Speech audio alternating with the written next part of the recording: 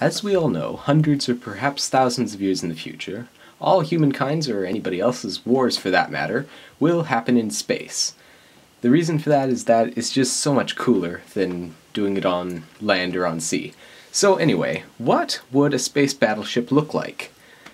How would it move? What would it do? How would it fight? This is what I think of all those problems.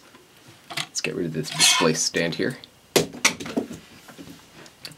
So, first of all, how it would move. And first of that is, how would it get away from a planet or into another star system? The answer for that is warp drive.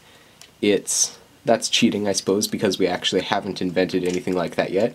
But this big ring around the outside, this big oval here, that's the warp drive. It's able to bend space and time and kind of separate the ship into a bubble and move it to a new location, and kind of sidestepping the faster than light laws because it's really dragging the destination closer to it and basically shortening the distance so it can traverse it easier.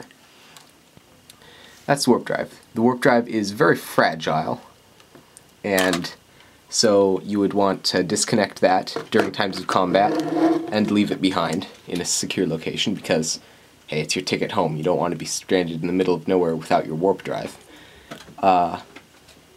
It's got a cool little building design here where you kind of bend bricks, talking about the Legos now, not the space station.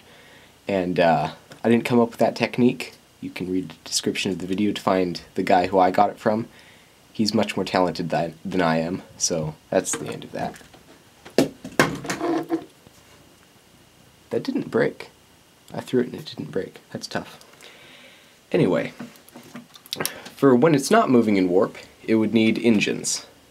And those are these engines. They're fusion engines, meaning that hydrogen is pumped into the chamber. It's mixed around until the individual atoms collide into helium atoms. That creates tremendous heat and pressure, propelling the helium out at very high speeds, creating very efficient thrust with very little fuel. The only downside is you need a lot of electricity, a ton of electricity, but we'll get to that. It's also got two more in the front. That may seem weird. Why have two engines in the front? Isn't that kind of counterintuitive to these ones in the back? Well, yes it is. But the point of that is that there's no air in space, and so if these engines get you moving forwards, you never stop. You never ever stop. And so these are basically the brakes, because it'll never stop. If you didn't have these weren't there, then it would have to spin around backwards every time you needed to slow down, and then the gunners manning the guns would be like, "Hey, what the heck you doing, pilot? Why are you spinning us around? Oh, we can't shoot anybody like that." And nobody wants the gunners complaining. So anyway, that's what these are for. This spends most of its time in space. If it ever enters atmosphere, it has to hover because it has no wings, and so it's got these four little engines in front and these four little engines in the back to help it hover. Spends tons of fuel, however, and so not recommended that you go into atmosphere on a regular basis with this kind of ship. As for armament, it's got these 6 guns on each side, as you can see, kind of all paired into one turret. There's 2 guns so that if one breaks, the turret can still function, even if worse. 6 more guns on the other side. That's a total of 12 guns. And 4 torpedo tubes on the front, up on top here, and 2 in the back, in case anybody's ever sneaking up behind it. These things are escape pods, so if anything happens to these, well, you know what these do. You've seen Star Wars, you know what these do.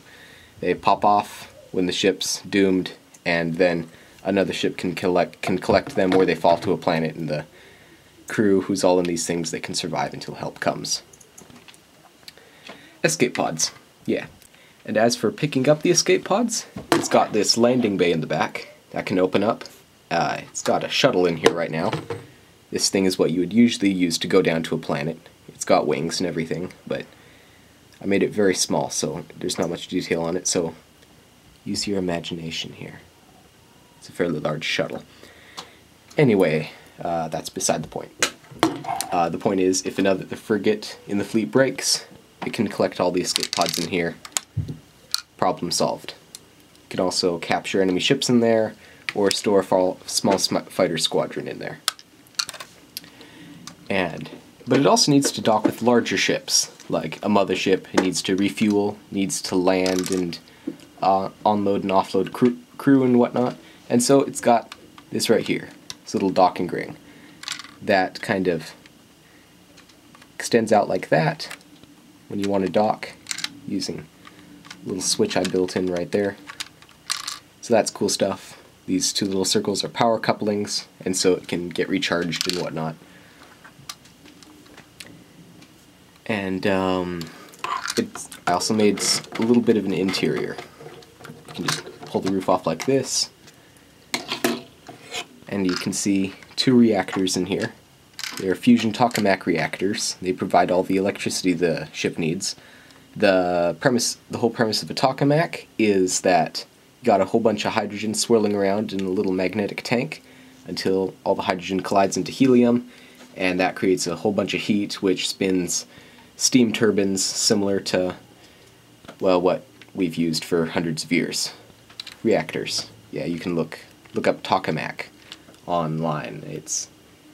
I don't know how to spell it. Never mind. And that's how the docking mechanism works. It's got a little cam in there. In real life, it would probably be some kind of a rack and pinion system, but that's just how I got it to work with Lego. And that is all.